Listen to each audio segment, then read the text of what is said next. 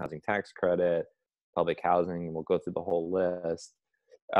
You have a lot of protections right now where your landlord cannot evict you for non-payment of rent until July 23rd.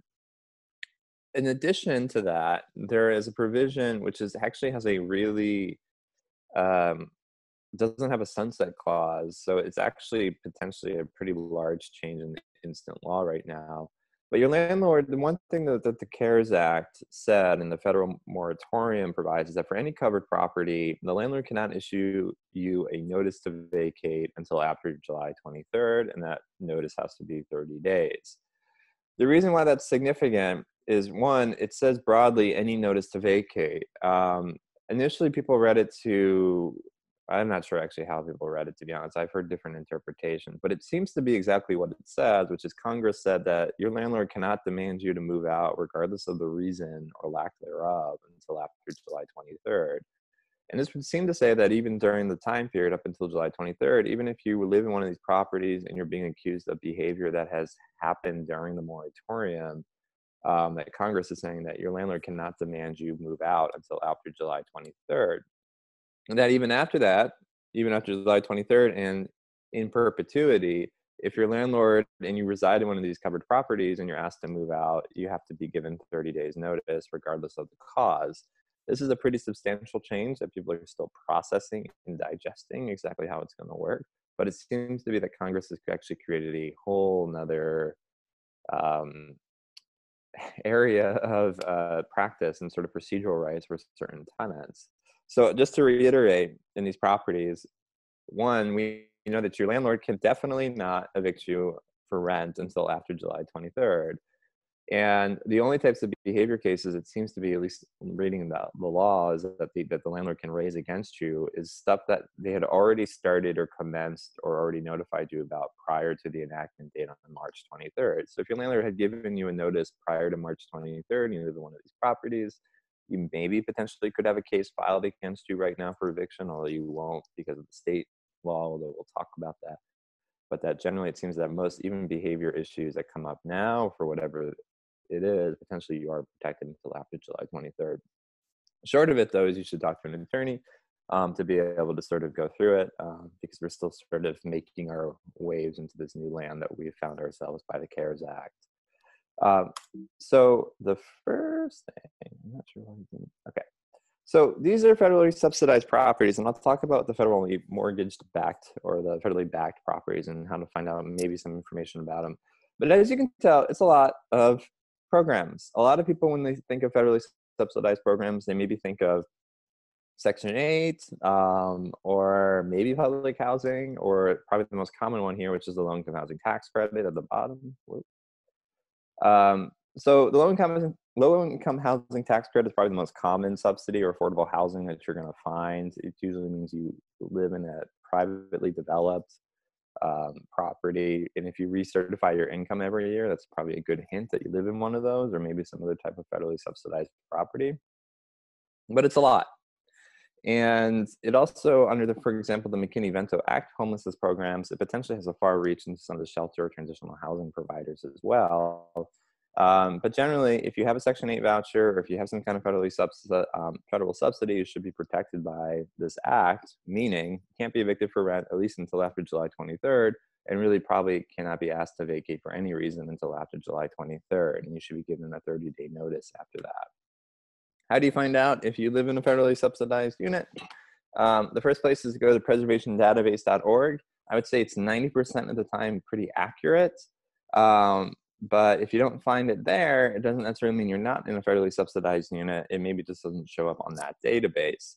A lot of tax credit properties, for example, do not show up on the preservation database. It's a national database that's supposed to show all the affordable housing. Instead, you probably want to go to the Washington Housing Finance Commission's website. They have an Excel spreadsheet for their low-income housing tax credits, which lists every single housing tax credit building that's in the state. Even if you live in one of those units, though, in one of those buildings, it doesn't necessarily mean you get the tax credit. There's also another ambiguity in the actual law itself, where it seems to say that if your landlord has rented out to a single Section 8 tenant in the building, that actually the whole building's covered by it. I don't know. That's literally what the law says, but that's perhaps, I don't know if how exactly courts are going to interpret it. That said, you just definitely want to have this on your radar if this is something that's coming up too. So the other ones are the federally backed properties, and they're also covered by the the federal moratorium. And it can be a lot harder to figure out if you live in a property that's covered by this. So what do I mean by federally backed? It's basically your landlord's taking out a mortgage and it's either insured or backed by the federal government in some capacity. Sometimes that's a VA loan that might be attached to it. So the Veterans Affairs might actually have the information on it. There's also potentially it's the case that Freddie Mac or Fannie Mae are involved in it, which can usually be a sign that this is actually federally backed. The first link that we have there is from the National Low Income Housing Coalition, and they've put together a non-exhaustive list of multifamily buildings. So if you live in a large building and you're wondering if it's federally backed, it's one of the lists you can go to, and you can see a bunch of the Seattle properties. There's also Seattle Times has done some research on this. I have been told that the rental market is, especially the large buildings, that is those with more than 4 units, about half the rental market is federally backed or has some kind of mortgage attached to it in this nature. So that it's good chance if you live in a big building, at least 1 in 2 chance that you live in a property that has some kind of, that is protected under the federal moratorium. Um, It's also one of the things that can be a little bit harder is if you live in a small building, so you have less than 4 units, or you live in a single family property, it can be really hard to find out if you live in one of these federally backed mortgage properties. You can call Fannie Mae, you can call Freddie Mac. They might tell you, or they might not tell you. Some of the representatives are pretty free, or freely giving away the information by people who are calling and saying, I'm a tenant, I want to know if I'm in one of these properties. And the representative is willing to give that information. Um, Other times, the representative is shutting that down, saying, nope, I cannot give that information to you unless you're the actual owner of the property or the one who took out the mortgage. There is also on Freddie Mac and Fannie Mae's websites, there is like a loan lookup. You do need the social security number, though, for the loan holder, the one who took out the mortgage. So unless you have your landlord's social security number, which I don't know about you, but I don't have mine. I mean, my landlords, I have my own, but that you probably won't be able to get that type of information. The one obvious rule, though, to know that if you are qualified or if you're protected by this moratorium or not, is if your landlord owns the mortgage outright. Maybe you can get that information or not. Sometimes if you look at the county land records where you live, you might be able to see this information. Other times you won't.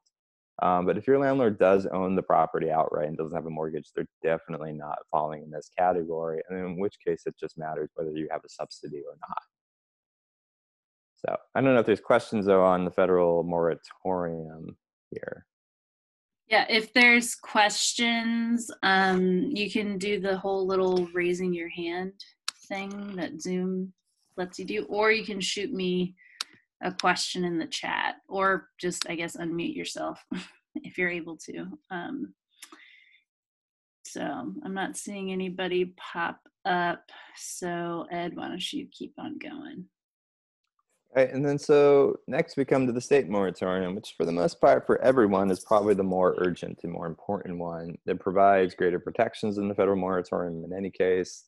So it's probably not something you really need. You don't, even if you're under the federal moratorium or you're wondering about it, really it's not a problem until after June 4th when the state moratorium goes up, unless it gets extended for any reason, or you live in a city where they've extended it, although no city has extended their moratorium past June 4th. So right now, for the most part, we don't need to care too much about the local ones at this point. But the state moratorium was really broad. It actually has some retroactive pieces to it. The first part is that until June 4th, it pretty much bars every single kind of eviction and notice to vacate, anything of your landlord telling you to get out until June 4th. With the one exception is unless the acts of the tenant are a significant immediate risk to health and safety. So if the only problems you're having right now as a tenant are you're behind on your rent, you have a dog, you're not supposed to have a dog, unless that dog is hurting people, or you're having guests you're not supposed to have, you should not be asked to move out. You should not be force into an eviction case or get any type of summons at that point. Your landlord's barred from trying to enforce any notice, trying to issue any notice. And even if you've gone to court and lost and you already have an eviction that's been ordered right now, no evictions are to take place until June 4th. Right now, no sheriffs who carry out the evictions in every county in the state of Washington are allowed to execute a single eviction until June 4th. So it doesn't matter whether you've moved out, doesn't matter whether you have an order from the court. Right now, everyone, unless you are constituting an imminent risk to the health and safety of the neighbors or the landlord, you probably have nothing to worry about until June 4th. So that's kind of the easy one. Does anybody have to worry about eviction? No. The simple answer is no right now. Regardless of the status, regardless of where you are, even if your lease is expired and you're holding over, you cannot be forced out of your home until after June 4th. Unless there's an imminent risk to health and safety.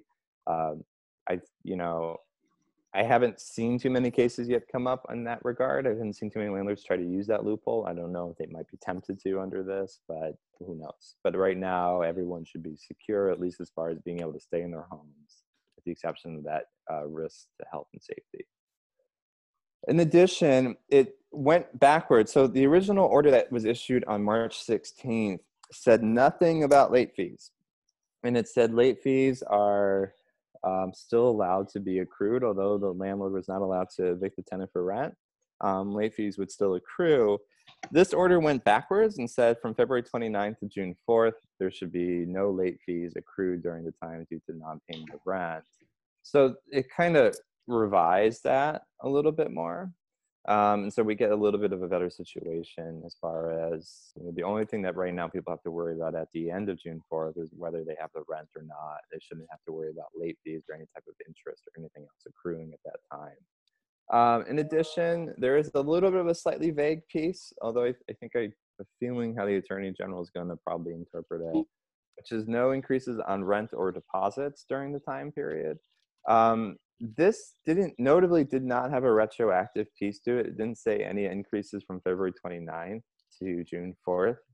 So that does suggest that they weren't necessarily referring to increases that had already taken place since the public emergency went into play, unlike the issue with the late fees.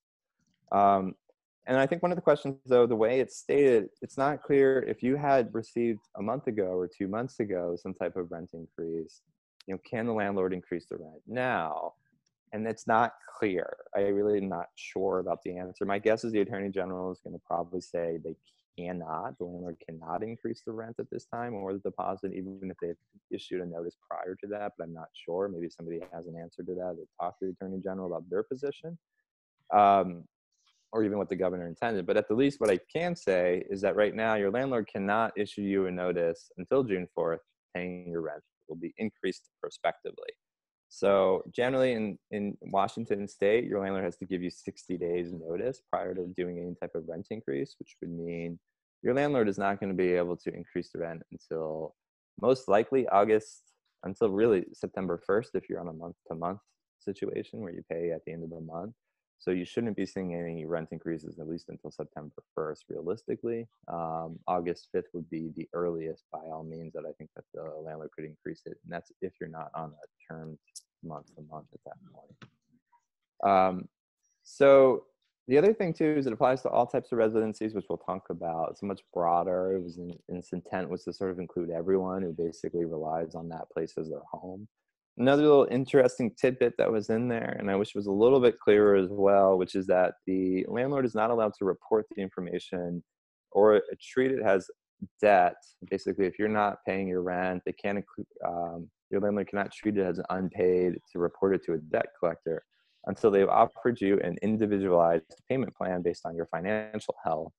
I had some talk with the Attorney General because it was not really clear to me exactly how this was supposed to work, and there were different types of readings here. What they've told me, what was the intent from the governor, was that the landlord, from the debt, any debt that's accrued from February 29th to June 4th, that any type of rent during that time, the landlord cannot commence an eviction collection action until they've offered a payment plan. And that will extend even after the order is lifted on June 4th, so that If, for example, you find yourself in an eviction case in July, one of your defenses then might be that the landlord did not offer you an individualized payment plan for any rent that accrued from February 29th to June 4th.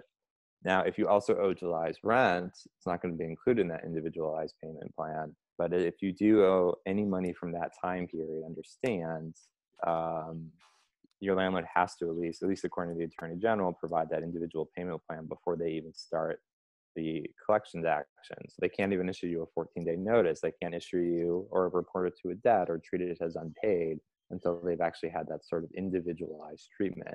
There's a lot of questions about what that means. I would say, I mean, we can talk a little bit more, and I think it's more at this point better to have the discussion, but what is it? What is an individualized payment plan? For example, I don't think a landlord would be able to issue a notice to everyone and say, this is what we're offering. You can pay back your first month's rent in 3 months. You can pay if you owe 2 months, you can offer it. You can pay it in 5 months. Anything that's not, because it's not individualized, they won't be able to issue blanket plans. They have to at least engage with the individual tenant to be able to actually sort of diagnose what's your circumstances, when are you going to be paid, what are you going to be able to pay, and really kind of situate it based on that. So if the landlord refuses to do that individualized treatment, it's probably going to be a problem for the landlord down the road because they won't be able to actually carry out any type of eviction or collection action. Where the tenant might get in trouble is if, let's say, the landlord does issue out that notice to every single tenant saying, hey, we're willing to do individualized payment plans per the governor's order. Let's talk. And then the tenant does nothing, does not engage with it. I think the court is going to say it's the tenant who refused to engage in the process. So the important thing here is to engage with your landlord at this point. Now, there's also this big problem is, what if you have no income whatsoever? What if June 4th comes around and you have no income, you can't pay anything? So there's really no situation, at least at this moment, that you can predictably say, I can actually pay anything off. What's supposed to happen there? And the answer is, I don't know for a fact. My guess is probably under this order, a court is probably going to allow an eviction to proceed if you indicate to the landlord you have no ability to pay whatsoever at this time, unless there's like something, some type of hopeful perspective message you can give to your landlord saying, I don't have a job maybe right now that I can pay you, but I can do so maybe on July 1st or so. It's a lot of this is up in the air. It's vague. I think personally, it's good that it's a little bit vague and broad. I think it helps us sort of deal with different situations and try to sort of adjust what people need to do after June 4th. That said, I think there's going to be a lot of questions in the next month or so, especially after June 4th, about what this all means. And I have a feeling we're probably going to get a little bit more clarity from the governor's office, at least about what exactly is expected here of everybody involved, tenants, landlords, etc. So like I said, it covers virtually all people, almost all types of residential housing types. The intent language really gets you here. It says they really definitely want to include Airbnbs, transitional housing, motels, campgrounds. And the thing is, the problem is that Washington law is just sort of a little bit gray about when does somebody become a residential tenant, if they have protections, how exactly are guests of motels, for example. What can a hotel owner actually do to be able to evict a motel guest if they overstay? There's a lot of just vague little parts to that. That said, the intent was very clear from the governor, which is that they wanted to protect pretty much every single type of residential setting that you can think of. And this is really great because the first one really didn't do that. The Attorney General was construing it more broadly after the issues were being raised. But the first one, I think, was pretty narrow in what it actually applied to. At best, it applied to residential tenancies, so your typical landlord-tenant transactions where you just have a lease agreement and you're protected under it. Maybe mobile homes, although I didn't personally really see it in there, but I think I can use my imagination, and the rest were kind of just probably not there. So that said, this is really good because now we have this really solid protection for everyone who is any type of tenancy. Is really kind of getting rid of some of that gray area and just making it so that really no one's supposed to be kicked out of their homes right now, at least until after June 4th at this point. So problems, the Attorney General has been prosecuting these, so you can contact the Attorney General. I don't know if Sochi can share the form that they want to be used. There's like an online form to file your complaints. So simply put, if you're being charged late fees, you should contact the Attorney General. If you get a rent increase, you should contact the Attorney General. If your landlord's threatening you with an eviction, you should contact the Attorney General. If the landlord gives you a notice to vacate, you should contact the Attorney General. If the landlord is asking you to pay something and have not engaged in any type of individual payment plan yet, you should contact the Attorney General. So even if you get a notice from the landlord that says, pay your rent, I'm not trying to kick you out, but pay your rent, and they haven't already engaged or asked you about what is your ability to pay, that's a violation of this order as well. So you should contact the Attorney General. So I know at least as of the other day, I think they've had over 650 complaints so far, and that's just really with the last order. I think with this most recent one, it's definitely going to explode. So I'm not sure exactly what the capacity is going to be. That said, they are working on a lot of these issues. But if you're having any problems with your landlord, honestly, you it's going to fall somewhere underneath the actual most recent order for the most part. Rule of thumb. So, any questions on the state moratorium before we just go into a very quick eviction 101 and what your remedies are in the worst case scenario? Yeah, so why don't we go about it like this? I will ask the questions from the chat, and then I will give people on the phone an opportunity to ask some questions, and then we'll go back to see if there's any more questions, and then we can move forward. So I'll start with the chat. So what if their rent ledger is showing late or daily late fees, and the ledger was provided before the second moratorium?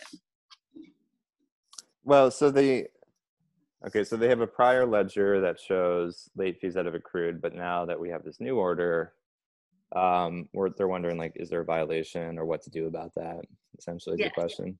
Yes. I would probably be hard pressed that there's anything to be done about the prior ledger. I think what's going to happen is you'd have to talk to the landlord to amend that ledger to reflect that no late fees can accrue since February 29th. I just don't see the violation right now because at the time of existence, it wasn't a violation. But now with the new order, landlords are going to have to amend their ledgers at this point. So you could definitely request the landlord to do that. Cool. So the next question, do year-long leases go month to month during this time if the lease period has ended? Yeah, that's the default rule. There's nothing in specifically that says that the lease would continue from year to year. And specifically, actually, there's a state law that abolishes that unless it's actually a notarized document between the tenant and the landlord. So once the lease expires, you're basically going to continue month to month at that point. And so you should continue probably at the same rate that you were at. I mean, the moratorium, like I said, there is that kind of vague piece about rent increases. So if, for example, back in February or January, your landlord had told you, yeah, at the end of your lease agreement, I'm going to raise your rent. My guess is the Attorney General is going to say any increases that go into effect during the moratorium until June 4th are probably not allowed, but it doesn't specifically say that. It's not very clear. It's not so much as it's saying that the landlord cannot increase the rent prospectively now, like issue you a notice telling you that in 60 days your rent's going to go up. Or if they can't even allow previously agreed upon or previously notified increases to go into effect within the time period up until June 4th. But the long story short is you're probably just going to increase, go to month, and the rent that you pay should be the same amount that your lease ended on. What if the tenant, as far as the rent increases go, and I recognize this isn't clear in the moratorium, but if the tenant is signing a new lease and the rent for the new lease is up higher, like for a 12-month lease, how do you think that is going to work? So the question is, like, let's say I'm just trying to think of the hypothetical, like the lease like ends already at April 30th and the tenant's signing a new lease that would increase the rent on May 1st. So basically it's a question is, can the tenant agree to a rent increase essentially? Yeah. And I don't know the answer to that one. I'm not sure what the Attorney General would view that as. It seems to be the governor intended it to be a pretty broad um, a pretty broad order to kind of prohibit all activities, and I don't think they would allow a tenant to agree to anything otherwise. You know, whether this comes up, how often it comes up, I'm not sure. I mean, the tenant could try to raise it um, as a problem if they did agree to and they want to back out of it.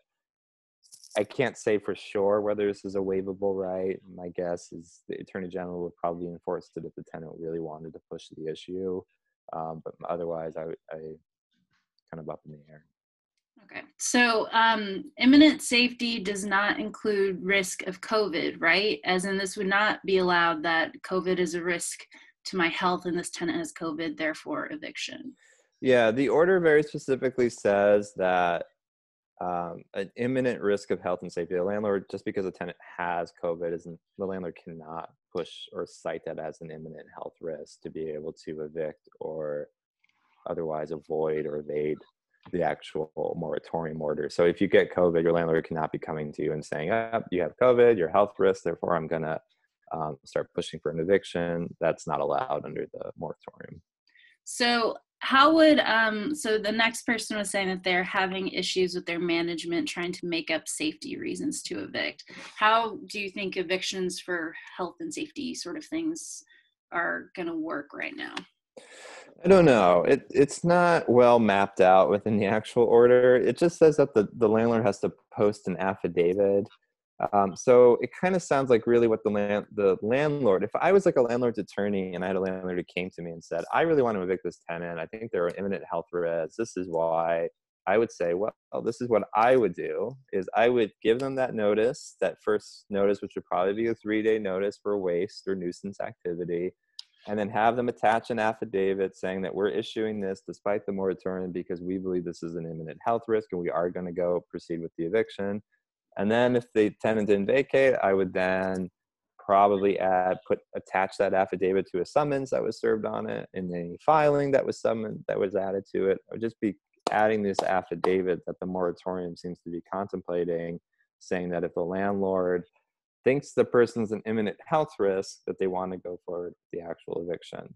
So it's a little bit unclear, but I think really what it's saying is the landlord, at least at some point, but probably all points of the process, needs to include an affidavit informing the tenant that they are going to proceed with the eviction because of the imminent health risk, and stating so under some type of sworn declaration indicating that they believe that this is really necessary for the protection of the health and safety, at least to be able to avoid any problems with the attorney general at any process during this.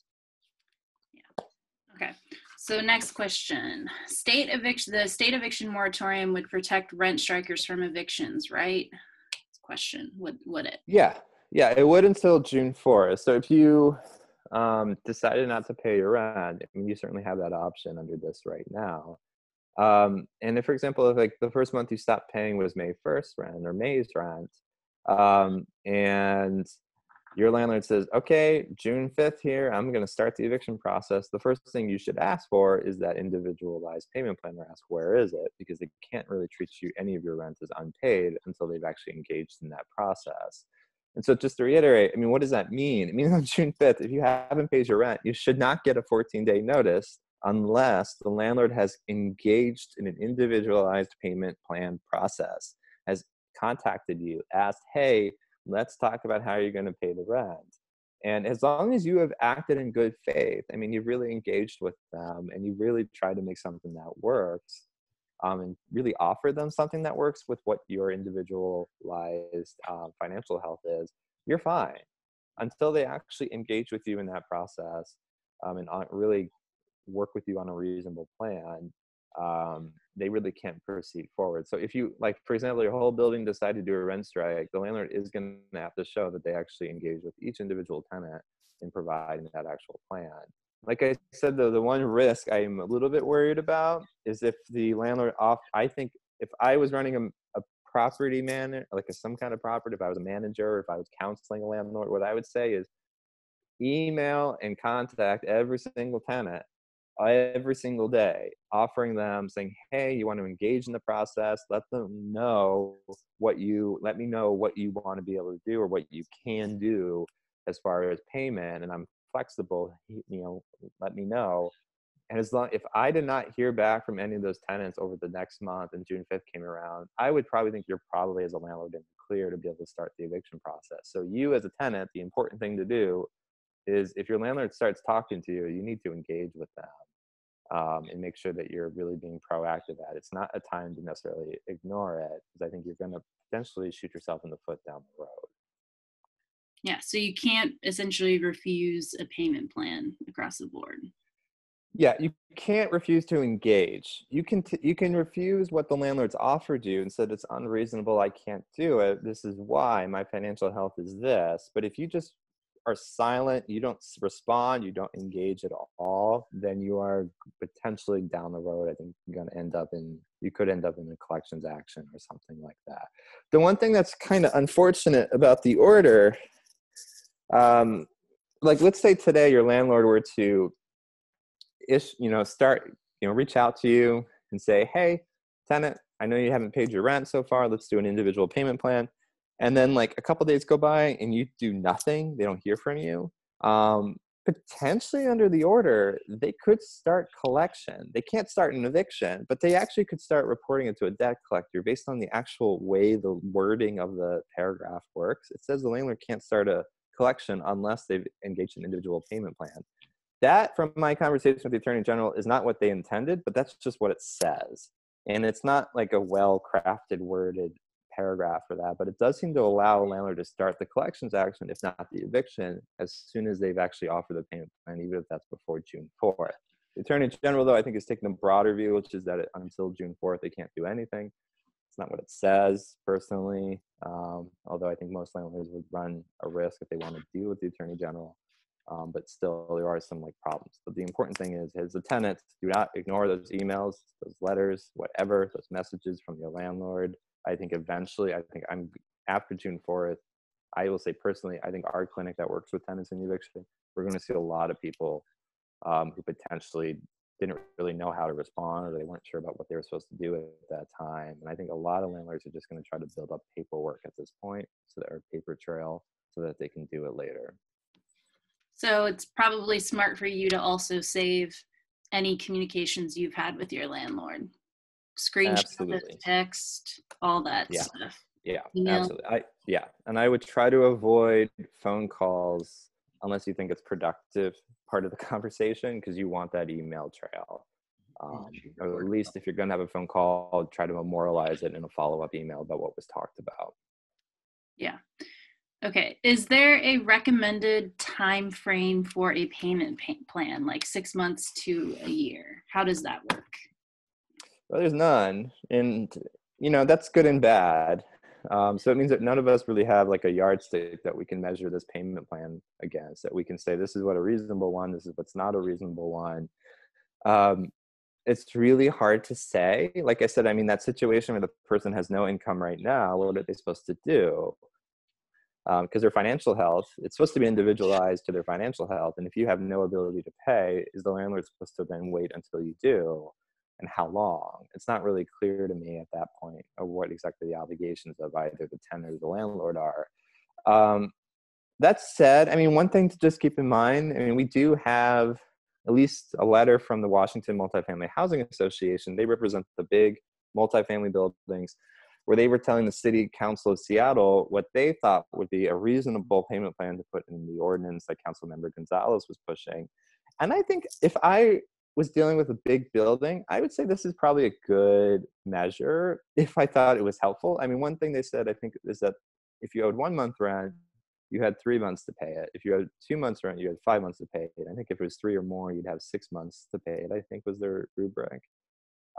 That's not the standard, obviously. It's supposed to be individualized. But I would say if I was in court and I was defending a tenant who was dealing with one of these big buildings, and the tenant offered a payment plan that was saying, I'll pay 1 month over 2 months or 3 months, I would definitely point to this letter and say, even the landlord groups are saying that's a reasonable plan, frankly, that was what they recommended as being reasonable, at least to give us some idea of what landlords at least are expecting, at least from their members, or at least are telling their members to do.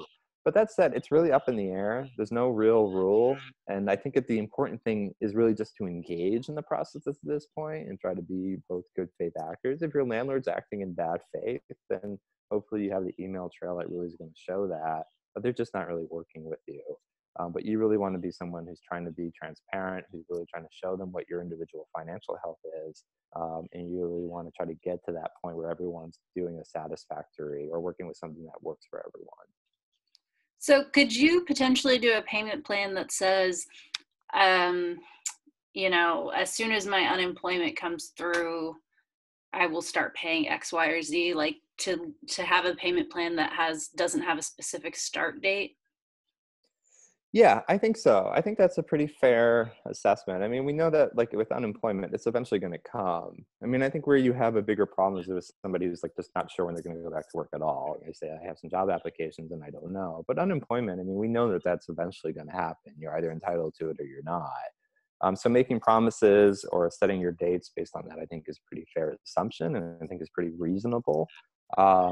But where it gets a little bit more complicated is like, well, sometimes there's even going to be a debate about how much is owed, which is one thing that every single tenant and every landlord is going to have to get to too, which is figuring out what's the amount that actually this person owes, especially when we start getting rid of all the late fees and other charges, and making sure that those are not being factored into the actual payment plan either.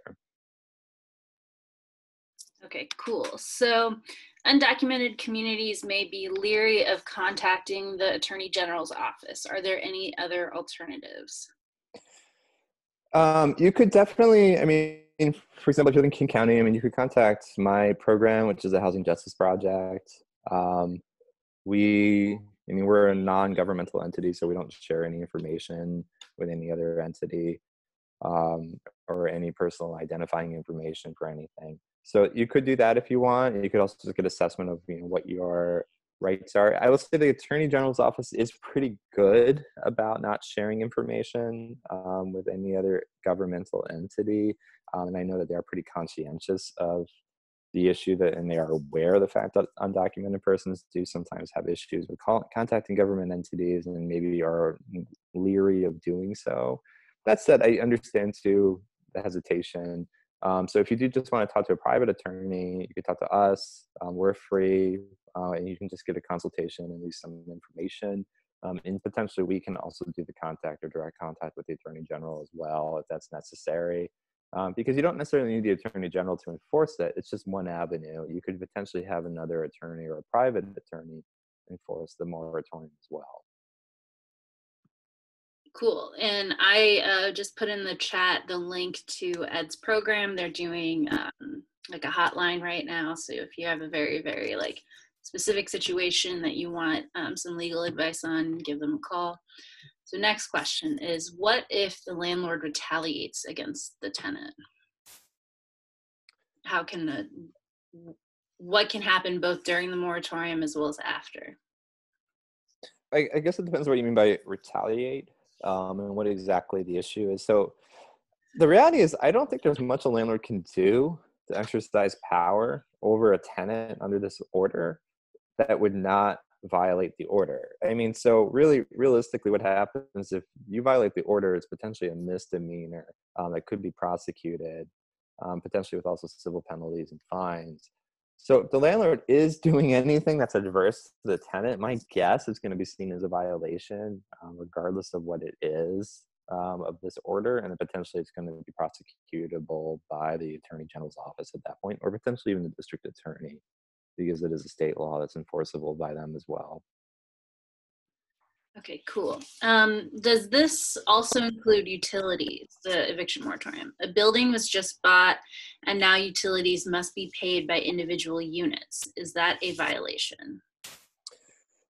Well, the one thing is, so it doesn't define rent. Rent, though, is defined by general state law to include utilities. So if, for example, if your landlord is threatening you to evict you or threatening any type of collection activity or demanding payment of utilities, that's rent under general state law. And I think there's no reason to think that the governor intended a different definition. There are some also, if you independently are paying to your utility company, there are some shut off rules as well. I mean, generally utilities are not being shut off for the most part. I'm not sure about the statewide level of what the governor's done on utilities. I know locally Seattle has some utility shut-off prohibitions. So that generally you shouldn't be seeing your services being turned off if you're paying them directly to the actual utility company. But your landlord still, though, cannot demand any individual utility payments paid to them at this point, or they can't try to treat it as unpaid at this point until after June 4th. And again, it's going to be the same rule. Even if you owe utilities, they can't start anything against you until they've actually started a payment plan, just because rent is broadly defined as anything that really you have to pay to keep the roof over your head. Yeah, and I know like there's a lot of different companies that have, or a lot of utilities that have either like figured out, prohibitions against shutoffs and things like that. I will say PSEE, which is a private entity, is offering bill assistance. So I just put that link into the chat. Okay, so the next question. What do I do if my management is attempting to evict me based on false allegations I can prove, but they refuse, I'm assuming prove that it's false, but they refuse to engage with me? So right now the landlord is accusing of like some kind of misbehavior or lease violation potentially, or If the person that asked this question wants to briefly explain, but or if not, it's yeah, it's I just randomly got a bunch that was super illegal, and I know some law stuff, and they claimed a bunch of stuff and things that I hadn't heard of, some stuff that I had already sent them emails about. It was about the entirety of the pandemic, basically. It's clear that they're going to try and move toward an eviction. I looped in Section 8, called Q Law, and tried to get as much information as possible. They now will not answer my phone calls or my emails. And I have attempted to send cease and desists. They won't respond to those either. I also have a house full of ants currently. That's why I walked away a few minutes ago. I think that's how my mic got turned back on.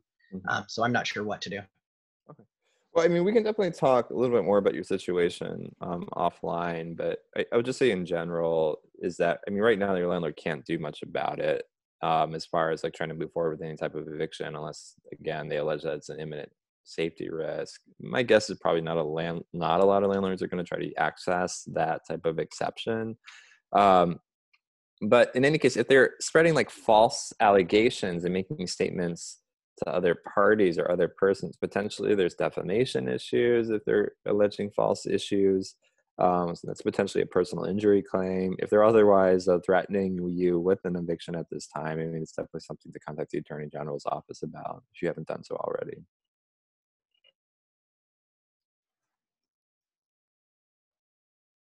the next question. If your lease ends in April, are you required to sign a new lease during this time? No, it doesn't say that. Nothing in the order compels you at that point. Your landlord can't otherwise force you to do so. It's hard to say what the environment's going to be like, though, after June 4th, when especially if you're not in one of the federally covered properties, because it's kind of just, we don't know, is there going to be sort of some kind of micro retaliation going on by landlords for tenants who aren't really willing to work with them? So the only thing that right now is like you're good with your rent, and maybe just for independent of all this, you're like, my lease is up at April 30th. I didn't really want to do another year anyways. Like I was just refusing to do that, but now I'm kind of stuck in this position. Right now, under the terms of the order, you're pretty much just going to get rolled over to month-to-month tenancy at that point. And unless your lease says you have to give 30 days notice or 60 days notice in advance before you actually move out, you probably just have to give 20 days notice before the end of the month that you want to leave. So, for example, if you were thinking like, my lease is up on April 30th and I'm going to move out at the end of May or June 1st, you just need to give probably 20 days notice right now, most likely, but check your lease. Sometimes the lease will provide for a longer period of time. And just tell them I'm going to be out on April 31st at the end of the month, but I'll pay my rent just as I did for the same amount that I did for April. So your landlord cannot compel you to sign a new lease. Everyone's going to probably be pushed into basically month to month for the most part. I think you kind of, the order doesn't say so explicitly, but I think we kind of get to the point where nobody's really going to be forced to vacate just because their lease expired. I think everyone's going to basically be rolled over to month for the most part. I think that's kind of legally the only consequence that I can really think of all this. There might be some intrepid landlords out there who say, well, I didn't take rent from you after April 31st or April 30th. And your lease expired then. I didn't even ask you for rent, so now I'm just going to move to evict you after June 4th. If you don't pay any rent, generally the rule is that you just don't have any rights. Generally, if your lease expired and you don't pay rent after that period, you don't convert to month. But I have a feeling we're not going to see too many of those cases. And for the most part, as long as you just keep paying your rent, even at the last level that you were, you should be okay. You'll probably be just a month-to-month tenant at that point, so you don't necessarily have to sign it. Okay, cool. Does criminal activity fall into health and safety under the moratorium? It depends. I mean, so if your criminal activity is like you're violating trademark laws by printing counterfeit NFL shirts or jerseys, probably not. Actually had a case like that in New York. But if the criminal activity is, significant drug dealing or violent activity, then that's probably something that's going to fall into that category. But I would say, stuff that's sort of like minor criminal activity, non-violent criminal activity is probably not something that's really going to be there, or something that's really going to constitute an imminent threat. Okay, cool. If the landlord is on the property for non-essential reasons, what are my rights during COVID? Does property include outdoor space as well as inside the home? Does the landlord need to give notice for being on property just as they do for access to inside due to repairs? My landlord is on site often without prior notice and is not mindful of 6 feet. Yeah, so if it's like, this can get really kind of yucky, depending when you have these kind of like, for example, shared communal spaces, and exactly what is the right of the landlord to actually go to those. And it really depends on how the actual layout of the place. For example, if you live in a rooming house where there's 4 people who share a kitchen, but they all have their own individual rooms, likely in that scenario, the landlord always has to give some type of prior notice, which usually has to be 48 hours notice. And it's to inspect the property or to showcase the property, and it always has to be reasonable. And one of the basic reasons for not giving a request or an unreasonable access is for something that's non-essential, non-urgent during a pandemic like this. So that if your landlord is asking for access to the property right now, I think you are within your rights to say it's unreasonable under just general state law for the landlord to ask for or request access at this point. Because it's basically, one, violating the public health guidelines, violating the stay-at-home order and the non-essential activities orders, and that actually access to the property right now is probably an unreasonable request by the landlord. When it comes to like outdoor areas as well, it really depends on the circumstances. I mean, if you have, like, for example, when you rent out a property, if you rent out the single family home, I would say, yeah, the landlord generally coming into the activity, I mean, going to an area that the public generally has access to, like going up to your front door where the mailman's able to go, and everybody else who maybe wants to ring your doorbell, probably not an improper inspection or improper entry. But actually, sort of, if it's sort of like going to the backyard or into some shared space that not everybody has public access to, is probably a problem. But then on the issue of COVID and the stay-at-home orders, it gets a little more complicated. Generally, the governor has basically said, especially with real estate viewings right now, for example, if your landlord wanted to sell the home, real estate viewings are allowed right now under the governor's orders. There are some restrictions. For example, it's supposed to be no more than 2 people at any time doing the viewing. So in most cases, that's going to be the realtor and the potential one buyer. Unless if there's a couple, they need to basically exchange or have only one person in at that time.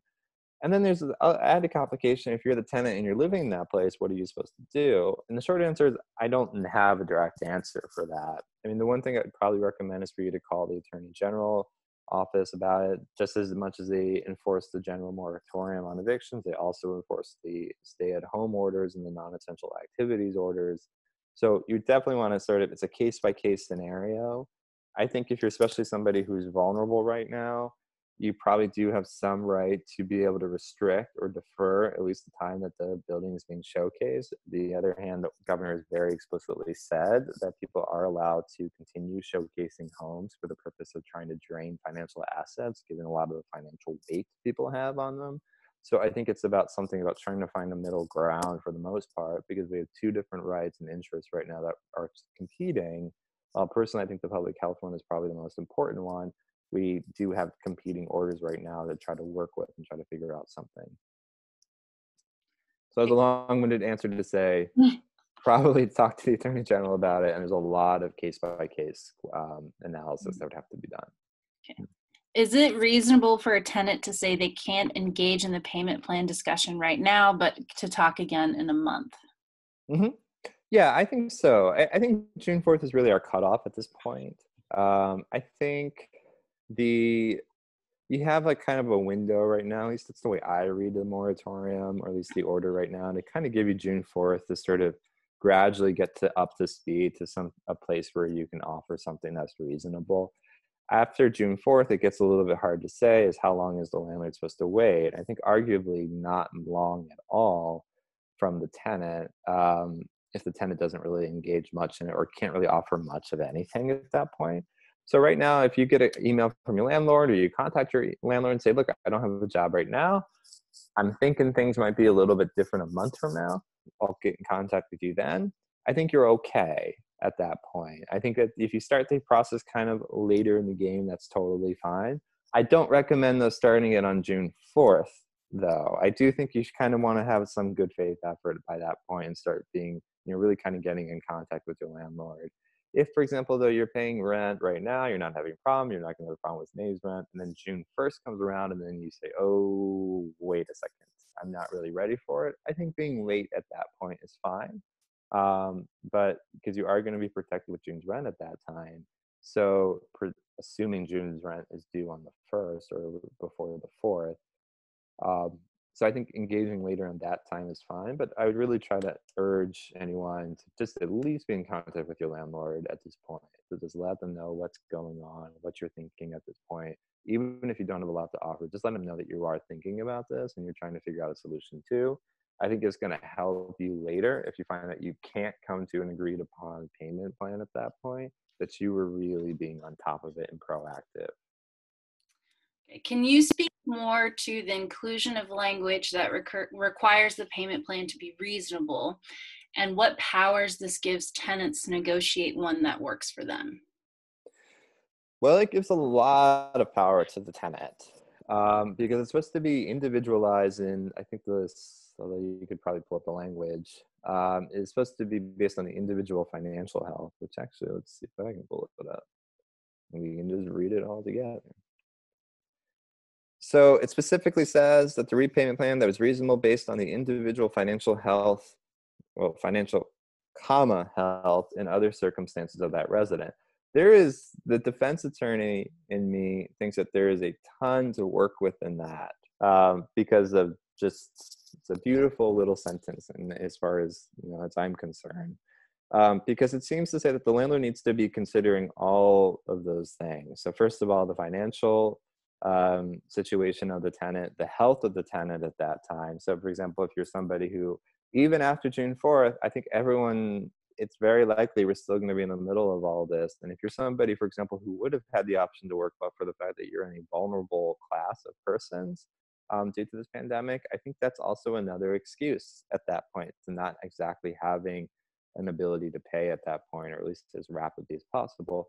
And then we have the general clause of other circumstances of the person. So if there's other things that we haven't even really necessarily thought of that are sort of causally related to all of this, to the COVID crisis, something else that's going along, that gives you a lot to work with as the tenant to be able to sort of discuss things and really kind of bring your own individual circumstances to the front to be able to talk to the landlord about it. So it gives you a lot of power. I think the most important thing, again, as I've said, is the worst decision you can make right now is to just not even deal with it, like not talk to your landlord about it. It's not an excuse to do that. I think that's how somebody with a really great situation, in the sense that they're very sympathetic, they really are definitely among the target population that is really trying to be protected by this order is if you don't engage, if that person doesn't engage at all by June 4th or so, and the landlord has been like emailing and texting saying, hey, like just let me know what's going on, I'll work with you,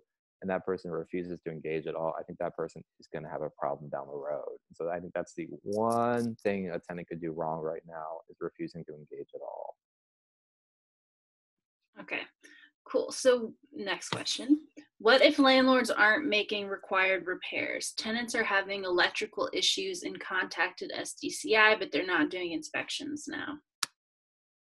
Yeah, that can be, it's hard. We've gotten a few calls about that. I mean, sometimes it's just about trying to coordinate with the landlord about what's the best way to get some type of repair into the done during this time, especially when that's going to follow some of the public health guidelines and other orders on it.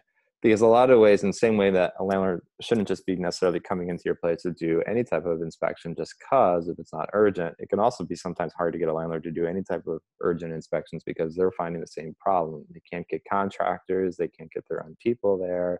They are also maybe part of the subject vulnerable population that doesn't necessarily want to go into a place either and be having as much contact with you as maybe you don't want to have with them. So we're kind of trying to sort of work with this issue right now. It's been a little bit tricky to be able to try to get those urgent repairs that need to be done. They are still an obligation of the landlord nonetheless. I mean, I think there might be some legal excuses or legal things that the landlord maybe can definitely impose, which is they just can't address the issue right now because of the fact that really it's just hard to be able to do almost anything at this point. So it's potentially the case you might have a reduction in rent going forward if you actually haven't been able to get the repair done. But as far as like getting the urgent issue achieved, that which is how do I get my repair done right now, there is, I'm going to disappoint you, no easy answer. The best thing to do right now is to try to engage with the landlord. If you haven't heard from anything, you can definitely contact our office and we can try to reach out. And if DCI, if you live in Seattle, it's certainly the place to go for that type of work. You know, to what extent anyone's going to be able to really force anyone's hand at that can be a little bit tricky at this point. You could definitely still, if you think it's an issue of retaliation, definitely contact the Attorney General about it and see if there's anything that they would be able to do on as far as being able to sort of address that outstanding issue. Cool. Can you talk a little bit about the clause in the moratorium that protects tenants who have to move out prior to their tenancy expiring if it's for COVID-related reasons? Does that prevent landlords from collecting the rent for the rest of the lease? Yeah, it seems to provide an excuse for the tenant, basically, but the way,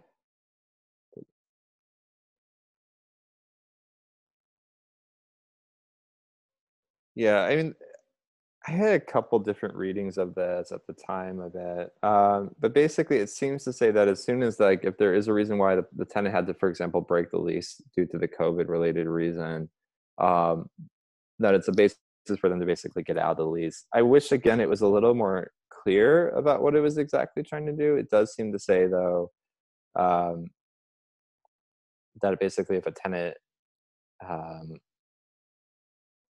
was not able to occupy, and I think the most common scenario we've seen is college students who ended up having to break their leases at that time. It seems to get there. I just wish it was a little bit clearer. I think the Attorney General is probably going to take a pretty expansive view to say that if a tenant basically had to break a lease due to the COVID outbreak, that they're probably going to be allowed to not have to um, pay any rent for that time period and be able to terminate the lease early without penalty at that point. Okay, cool. Okay, there was another question about how to push for further protections locally. Let's touch on that towards the end. Okay, so what about nuisance laws? Say for a domestic violence victim and having the police called, can they, meaning I guess the landlords, use that as a health and safety eviction? So I'm sorry, like a DV like somebody's a DV survivor, or There's some sort of, and this is my assumption of what this specifically, if there's more clarification, please let me know, whoever asked this question. If like there's like a domestic violence incident in a home, and the police get called, and like the DV survivors is the person in the home, can the landlord evict the tenant? No.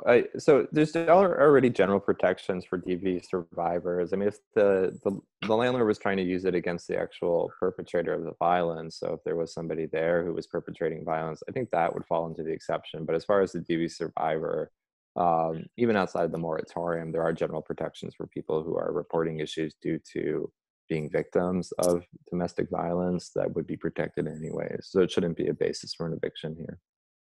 Cool. So what is the chance of rent forgiveness happening? Even with payment plans, some people will not be able to catch up. I don't know. That's a political question more than anything else. I would probably have told you at least a few weeks ago, I thought maybe we were going to be better situated as far as being able to take the easier political route, which is providing rental assistance for people, but it doesn't seem like that's really necessarily going to be likely, absent some kind of federal intervention. And so that we are going to be faced with this issue if we're seeing a slew of people who are both, even after the moratorium lifts, after the stay-at-home order lifts, when people could go back to work, we don't know whether there's going to be jobs available for those persons who were forced to be out of work. And we don't know if they're going to be able to pay their rent, and what are we going to do, and how many, is that going to be a substantial number of people enough? And I say that not to belittle the few people that it does happen to. What I mean is it going to be enough that actually really state government and local governments take notice of it? And it's hard to say at this point. And I say personally, from my viewpoint, I think it is going to be pretty bad. And so something needs to be done. We need to, if we don't get that kind of federal intervention, where we don't have that rental assistance there, we are probably going to have to figure out what's the substantive legal change that we're going to make.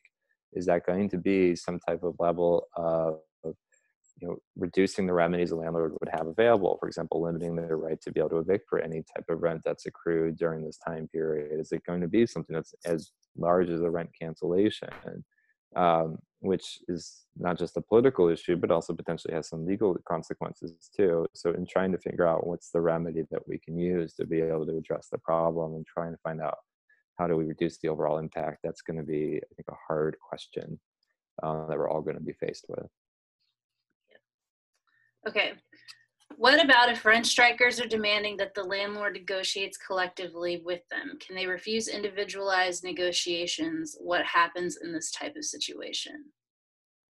So I don't think a landlord can refuse to individually assess people. I think that's basically the criteria. No, saying if tenants want it to be a collective negotiation instead of an individual one. They could. I suppose tenants could ask for that. It's not strictly, I mean, it's definitely not prohibited within the actual order. And I suppose it is possible if all the tenants collectively did agree to do something like that. It might be then enforceable down the road, as far as if the landlord wanted to say that, I didn't do individualized agreements because the whole tenant association wanted us to deal with everybody in block. I don't know exactly how a court would treat that. But I kind of would think that if people engaged in good faith and said, look, we want to do this all as a tenant association with the landlord, I have a feeling a court is going to say that was enough for the landlord to comply. The fact that you willfully or willingly said, I wanted to delegate my power to a collective bargaining unit to be able to do this, and I will waive that right to have the individualized plan. I think if that later it turns out the landlord can't get to that individualized plan, the collective bargaining breaks down. I don't know exactly how a court would say, does the landlord still then have to engage with people individually at that point, or do they actually can they just go ahead with the collection or eviction? It's hard for me to say. I'm not sure how often that'll happen, but if it does happen, I think it would be kind of a novel issue at least, and there might be a lot of circumstantial questions there. Yeah, one thing I just wonder about, like in situations that don't have this kind of moratorium, I understand why it's really important for tenants to negotiate collectively because you have more power.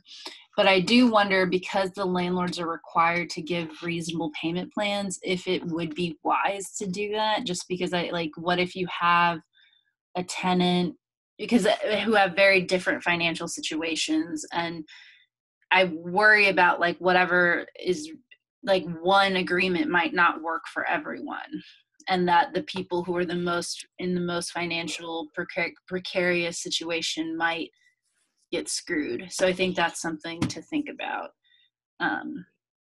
Okay, so the next question is, your message is very encouraging because this moratorium sounds pro-tenant. I think so.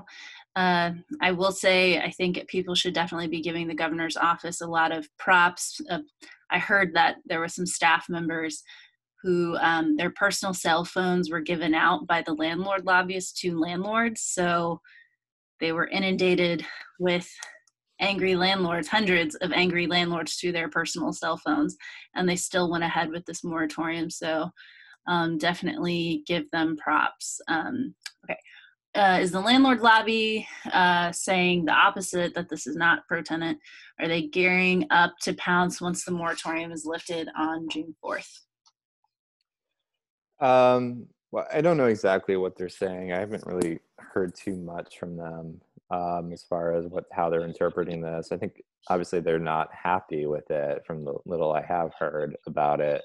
I don't know. I mean, if I was a landlord right now, or I was a landlord association, I would be telling all of the landlords, you need to start engaging with your tenants on this payment plan right now and start talking to them and start the conversations at this point.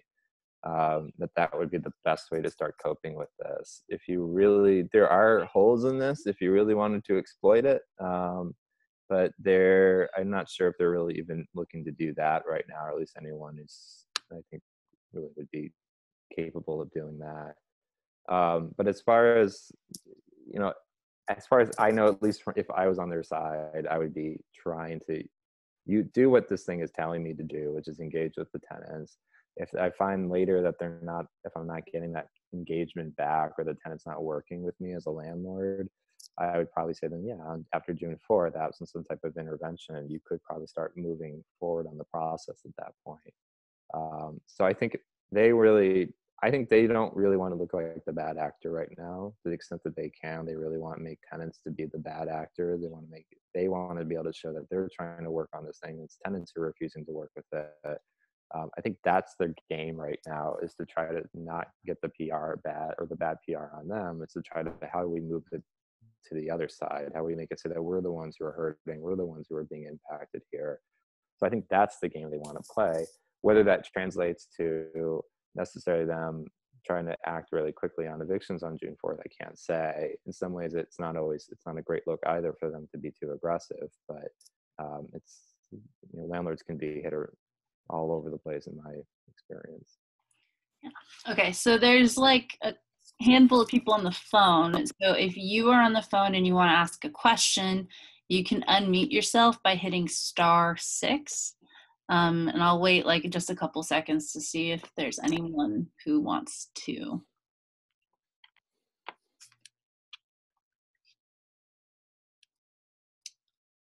Okay, I don't see anybody doing that. Okay, so Ed, why don't you continue on the post-moratorium piece? So this is just going to be a very quick thing, just on what are your rights now. So there's been a lot of legal changes in the last year or so to the eviction process, and I just sort of want to update people on them. Some of them well known, some not so well known, and just sort of explain, let's say you're in this part, you're in this process. It's really, you've gone the back and forth with the landlord, and it's kind of clear it's not working out for whatever reason, and maybe we have a better idea of what a reasonable payment plan is at that time. So the landlord's at this point, the landlord is allowed to proceed with the eviction. So what do you do? What do you need to know? Or what would I at least want you to know at that point? And the question, the sort of it is, evictions are fairly straightforward proceedings. They are not pretty. If you're somebody who hasn't been through them before, I think sometimes, a lot of my clients that I see, they are very surprised at how quick the process goes. And in particular, that they don't really have that right to a full jury trial, for example, or really have a lot of the kind of access to justice that they were expecting. But the short of it, just really quickly to go through it in case you're not aware, is that the eviction process starts usually with a predicate notice. I can think of one exception when it does not, but usually your landlord is going to send you a piece of paper that may or may not be from an attorney. But basically, it's going to be usually posted on your door and mailed is the most common way you get it. You shouldn't get it electronically. They can send it to you by email, but they still have to either post it on your door and mail it. They can also give it to you personally or give it to somebody of suitable age at your home. But that notice is really telling you what the whole thing is about. Why is the landlord trying to evict you? The most common one is rent, and they have to give you 14 days with that notice. So after you get it, you get 14 days to pay or get out. You also have a breach of lease. So if you have a dog you're not supposed to have, or you have a guest you're not supposed to have, that could be a 10-day notice usually. It's really just saying get rid of the dog or get out. Get rid of the guest or get out. The other two common ones are a 3-day notice for waste. So if you're caused a fire or significant damage to the property or other like nuisance, violent activity, for example, that's just saying to you as a tenant, get out. You have 3 days to get out, or I'm starting the case because of sort of the nuisance or activity that is going on. It usually has to be pretty egregious activity. And then the other one that tends to come up is the 20-day notice. Some cities have longer notices. They go up to 60 days. Sometimes the lease actually provides for a 30-day notice or longer. But at least the general default rule is that if you're month-to-month tenant or your lease is expiring, and the lease says so, you have to be given 20 days notice to basically be told to get out. Realistically, though, the earliest anybody should be getting this 20-day notice is probably June 30th. Most tenancies, if you're month to month and you're going every month and you pay your rent on the first of the month, the first time the landlord's going to be able to give you one of these 20-day notices is after June 4th. And the earliest they could really ask you to get out is June 30th. So you're going to at least be in the clear if you're a month-to-month tenant until July 1st at this point, just logically. Unless you're somebody who's got a really kind of weird lease that starts on like the 28th of the month or something, which does happen. And then if, let's say the predicate notice, so you didn't pay your rent in the 14 days, what happens? Well, then at that point you get a summons and complaint. It's basically the landlord saying, I'm going to take you to court. It's not the case that after the 14 days are up that the sheriff's going to come over and lock you out, or the landlord's going to come and change the locks and force you out. That's illegal. There's no illegal lockouts for the most part in Washington. But then you get the summons, and that's going to ask you to respond. The most common way to respond is just to send your landlord or the attorney a piece of paper that says, I got your summons, I'm going to fight you in court, and just gives a mailing address to where they can send any future paperwork. Usually you get a court date in the mail at that point, and at that court date, it's going to be sort of like a daytime court TV hearing. It's not where you pretty much, the landlord tells their side of the case, you tell your side of the case. And if, for example, at this point, you did not get any type of payment plan and they're suing you over debt that is through June 4th, you could potentially raise it here. I am a little bit uncertain, though, about something that I know is going to happen, which is a lot of tenants, if you were to, let's say your landlord engaged in the process after June 4th, you find yourself getting a 14-day notice because you couldn't come to that reasonable payment plan. Then you don't have July's rent, and we have our court date in July. I know that this is what the landlord attorneys are going to do. And I know that because this is what I would do, is I would say, yeah, we didn't give a payment plan for the June 4th or whatnot, but they also owe other money as well. They owe money for July, and that July is not covered by the governor's moratorium. In that order, we don't have to provide a payment plan for. So we're not necessarily going to seek it there. So they're going to could seek and try to amend the complaint and whatnot against you to be able to reflect that July's rent where they don't actually have to provide a payment plan. So just be on the lookout. If we start getting later in the summer, and let's say you do owe rent that's from June 4th, but you also owe July's rent, you owe August rent, you might have some problems, even though the tenant never engaged you, the landlord never engaged you in that payment plan if you start owing July's rent or August rent, because they don't have to with those months, at least not under the certain order. Just saying that I just flagged this for the potential fire that might be coming down the pipeline, and I want to make sure that we avoid as much as possible on that. So just don't be overly confident. The point is, be prepared. The worst thing can still happen at that point. And there might be some legal issues there, but we can work it out. Usually at the court hearing, if the landlord says you owe, or I'm sorry, the judge finds that you owe rent, you are going to find that you're potentially going to be evicted a week after. You get a sheriff's notice usually the day after that hearing. It might be a little bit longer depending on where you are. And you could be out usually within 5 court days or a week afterwards. So it's quick proceeding. Most people get evicted for about a month or less in rent. They usually get evicted within 2 months of owing the rent. So it's generally happens very fast. Sometimes that's surprising to people if you're not aware of it. Again, it's a new day. It's going to be a new situation, new economy coming down the summer if this all gets lifted on June 4th. So it's hard to say what's going to happen at that point. So the 2 things I really just want you to know, though, is even if you engage in this payment plan, nothing's working out, you just didn't have the ability to pay, or maybe you did get a payment plan and then you defaulted on it really quickly for whatever reason. I just want you to know this is something that's in the new laws that kind of was buried there, but now is a lot clearer, especially after this last session. So the most common case that people are going to actually be dealing with is the rent case, which is you get 14 days, you have 14 days to pay the rent. If you pay the rent on that sort of bottom left step there, and you pay the rent within the 14 days of getting that notice, the case is done. That's all you have to do. And notably, it doesn't include any late fees. You don't have to pay any kind of notice fees, no attorney's fees, no court costs. The only thing you pay is rent. And rent is whatever is a recurring payment that you would have to make. So if you pay a pet charge every month, you would have to include that. If you pay utilities, that has to be included as well. But if you also but those one-time fees that sort of just come out, they're non-recurring, those late fees that just kind of get slapped on you, that does not have to be paid. You cannot be evicted for failing to pay late fees, notice fees, attorney's fees, etc. What happens though after the 14 days really is not that you can't pay at that point to stop the case, is that the landlord is allowed to, after the 14 days, start a summons against you. That's basically it, starting a formal eviction case in court against you. But you can still stop it, and the only thing you have to do is pay rent plus a late fee of up to $75. And that's only if the lease provides it. So if your lease says that you have to pay $150 a month, well, you only have to pay $75 of that. Doesn't mean you don't owe the $150, but you only, to be able to stop the eviction, keep your housing, the only thing you have to pay is the rent you owe plus the $75. Just know that if you go into a new month, you would potentially have to pay that rent for the new month as well to be able to do this. If you get served with a summons, or the case is filed in court, you might have to pay some court costs that have incurred at that time. It's hard for you to know that as a tenant. You have to contact the landlord or their attorney. And if you go all the way to judgment and you owe more than 2 months of rent or more than $1,200, whichever is greater, you could potentially have to pay the attorney's fees, and you have only 5 court days to do so at that point. My point of showing this to you, though, is that even if you can't pay in the 14 days, and a lot of managers will give you wrong information, they'll say, we can't pay it, we can't accept your money because we've sent it off to our lawyer or whatever. They have to actually accept the money.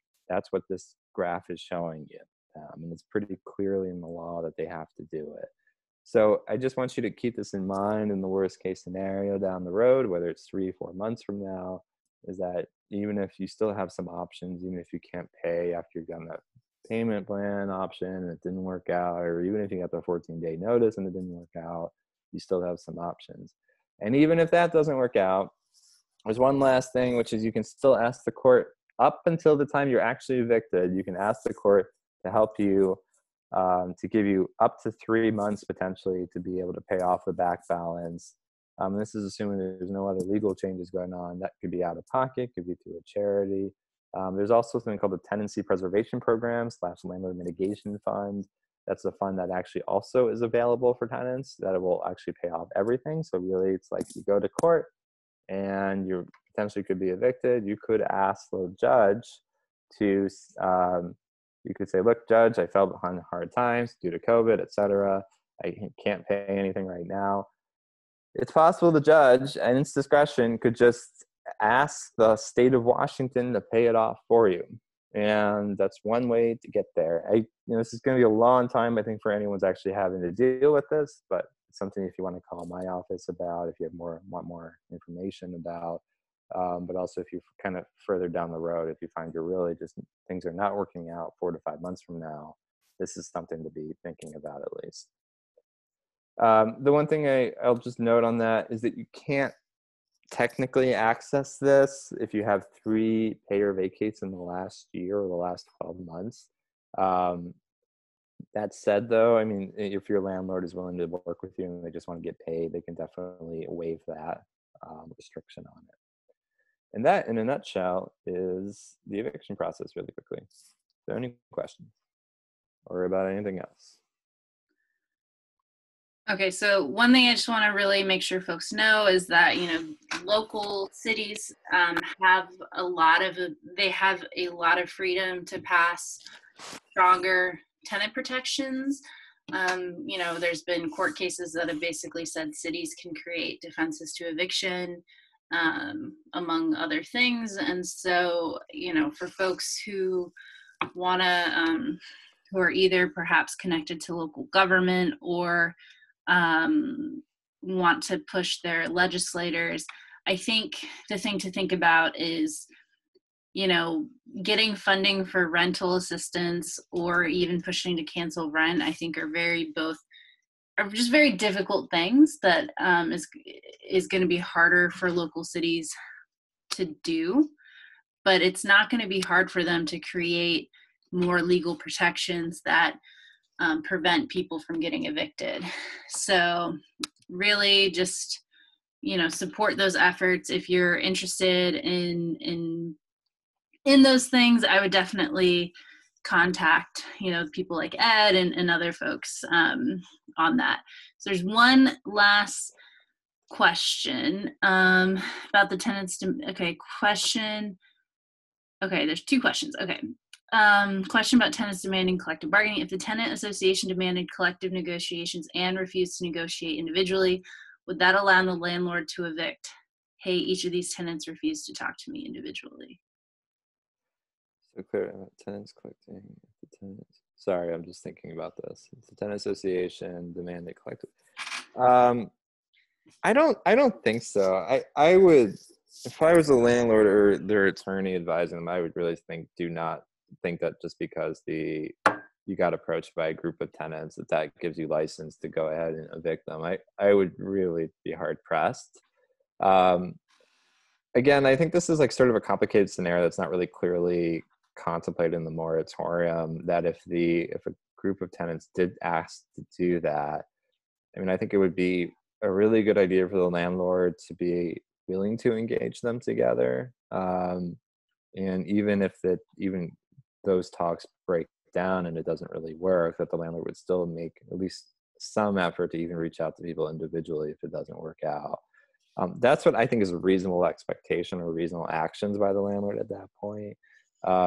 But I think just merely the fact that a group of tenants come to them and the landlord says, wait a second, you guys aren't engaging with me individually. Well, the idea is that the landlord has to engage with them individually, and I think in light of their circumstances, it's not the other way around. It's not that the tenants have to individually engage with the landlord, at least as individuals. I think they could probably do it as a group.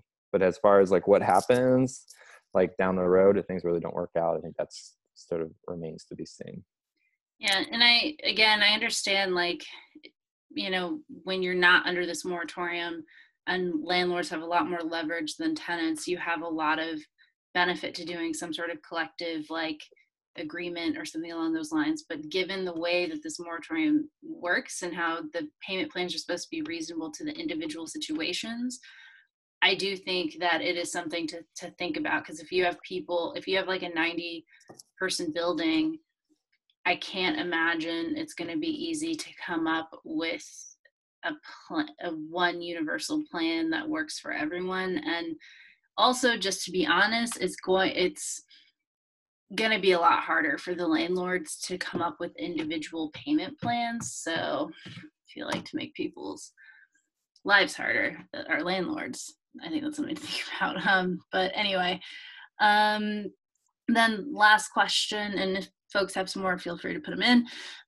If there was an eviction prior to COVID, so I'm assuming if there's an eviction ordered prior to COVID, how soon can one be evicted after June 4th? Yeah, I mean, probably the short answer is June 4th, but working on the assumption that there was already an order from the court and the tenant was supposed to be evicted before June 4th, then the only restriction would potentially be that June 4th, that person could be evicted. So it's definitely possible. How likely that it is, I can't say. I will say one thing that is likely to also happen is, let's say you had an order to be evicted that comes back from early March, and you were supposed to, for example, be out by the end of March at that time. Probably writs time out unless there's absent some other part of the order after 20 days typically. So the landlord is going to have to go back to court and get the writ renewed. And generally right now, the courts are not hearing anything for the most part until after May 4th. That said, though, I mean, the circumstance can really depend on a lot of things, but the short of it is, though, I think in the worst case scenario, that person could potentially be evicted on June 4th. Okay, so okay. All right, so I don't think there are any more, or okay, one more question. feel free to keep on asking questions because, you know, I don't know, we get time. Based on the lack of clarity about rent increases, if we received a notice of a rent increase on March 2nd, with the increase going into effect on May 1st, is it reasonable to withhold the increase, saying we need to wait for more clarity? I would contact the Attorney General now about it. I think you have some time. I have a feeling they're going to issue some guidance on this or some expectation about it. You might even find, for all we know, that Governor Inslee issues a tweet that actually says very specifically, it's his order, and he's around, I think, basically has the best right of anyone to actually interpret what he meant. So I don't know if I would necessarily, it doesn't hurt you, honestly. It doesn't hurt you to actually withhold part of the increase because there's nothing really would happen. You can't be asked to pay late fees or whatnot. You can't be forced out, and technically nothing can be treated as unpaid until they've offered you a payment plan. So I can't say it's like a bad idea to withhold it at that point. The one thing though is just keep in mind, we don't know what it's going to be like. I mean, right now the power has definitely shifted to tenants. I would just caution,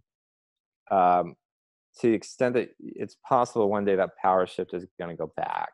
I mean, in my view, a lot of landlords have most of the power here under the current laws, under the general default laws in Washington. And although this order shifts the power balance, when it goes back, you've got to understand it could potentially, what your circumstances are, your vulnerability, it could have a negative impact. So if it's about you don't want to pay the increase because you can't afford it, that's one thing. But I would definitely just caution, like, if it's mostly about trying to work something out though with the landlord, about trying to figure out what the rent's going to be in the future, instead of just outright withholding it, I would just engage with some kind of conversation with them. But it's up to you. I can't say that it would have negative legal consequences right now either, though. Yeah, and so I mean, it sounds like if people are thinking that their landlord might be violating the order, like, contact the Attorney General. I know they're paying a lot of close attention to this, and the other thing is, my guess, not only did a lot of organizations, including I'm sure many on this call, like, advocate for a lot of those changes, I think the fact that the Attorney General got so many complaints, sort of revealing how predatory some landlords are, really helped this get put into effect. So just keep that in mind. So I really encourage people to contact the Attorney General. Okay, another question. Can the landlord start the negotiations or payment plans before June 4th? Yeah, there's nothing that restricts them from not engaging in the process right now. So it does seem like they can engage in it at this point. The one thing is, I don't like the way it's worded, because it says the landlord in the first part of the paragraph says landlord cannot treat as unpaid and then pursue any type of collection until June 4th, basically. It doesn't say that, but until June 4th. But then the last sentence is like, well, this doesn't apply though if the landlord is engaged and provided some kind of payment plan. So it almost sounds like the landlord can start collection even before June 4th. Which I don't love. I don't think that's not from what the Attorney General has told me is what their intent was, but the way it actually reads is a little bit sloppy. So it kind of can get you into some, it does seem to suggest to the landlord that they could potentially engage in a payment plan right now. And then once they've offered it and they've gotten to that individualized payment plan, if they really feel comfortable with it, they could potentially start a collection activity, not an eviction, but collection before then. So it's not assumed to be harassment or threats if the landlord's asking to engage in the payment plans. No, I don't think so. Not at this point. I mean, it's possible the Attorney General could take a different view of it. I know they've taken a much broader, more expansive view, both of this order and the prior one, than I think, at least I even read into it. But I mean, they might see it that way, that you're not even supposed to engage until after June 4th. But just strictly when I read the text itself, the only thing I see is it's nothing prohibiting the landlord from now engaging on that process right now. And it would probably behoove the landlord to do so right now, because they can actually start doing collections activity, if not even after they offer the payment plan, but even potentially, definitely after June 4th, if they've engaged in that process. And the payment plan has to be reasonable to the tenant, not the landlord. Correct, yeah. So that's definitely, well, I think a lot of people are worried about talking to their landlords generally. I think this might be a different situation. Yeah, I guess I would say, like, it's supposed to be based on the individual finances and health and other circumstances of the tenant. I would say the reasonableness, though, does imply that the landlord does have some interest in crafting it and what it would actually be. It's just not, it's definitely not in itself a factor or a strong factor by any means. Cool. Yeah. All right. Are there any more questions, thoughts, concerns, etc.? Not seeing any. So I put in the chat the link to the Google form. If you did not sign up through that Google form, please do so I can have your email, and I will send you both this PowerPoint, which I will also admit that for the first minute I forgot to hit the record button, so it starts like a minute late, but I think that'll be fine. And I'll also send you the links, and just want to emphasize that the federal moratorium is in effect and it goes on much longer. And if you're on